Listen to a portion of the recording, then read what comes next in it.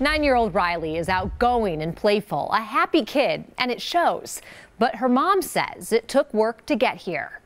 Just be beautiful, okay? Okay. Smiles and hugs, now part of this third grader's daily routine. Her mom, Jackie Wilms, tells us it wasn't always this way. She had a lot of issues, angry, throwing chairs. She acted out a lot in school. Jackie knew her daughter was struggling, but had no idea how much. You never know what your kids are actually going through. Riley transferred to Knapp Elementary in the fall, where she started meeting with the school's on-site mental health provider. Diagnosed with a sort of depression, nothing I would have ever guessed. Once a week, the 9-year-old meets with Christine Jacobs, a child and family therapist the school contracts from Children's Hospital. 1, 2, 3, relax and breathe. Her office is at the school. What's the biggest benefit of having someone with your background here on premise? Easier access, reduced barriers to treatment. This is one of 5 Racine elementary schools with clinics on site. So I hope kids get a place to talk, some support they need, and then some skills that they can use. She uses play therapy Squeeze as hard as I can. to teach kids ways to cope and manage stress. Why do you think that makes you feel better, Riley?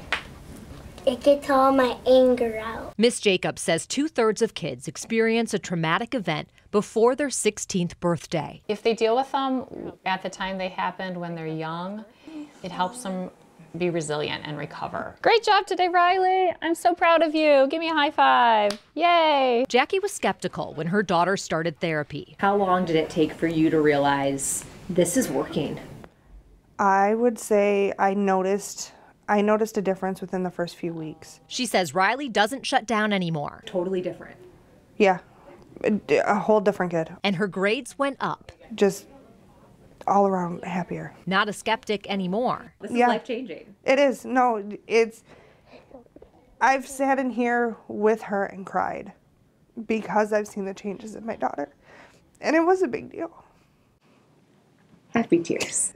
Big time. Riley feels different than she used to. Angry, And what is it now? happy. Milwaukee Public Schools also partners with Children's Hospital to bring mental health resources to students. Their therapists split their time between several schools. Corinne Zell, today's TMJ4.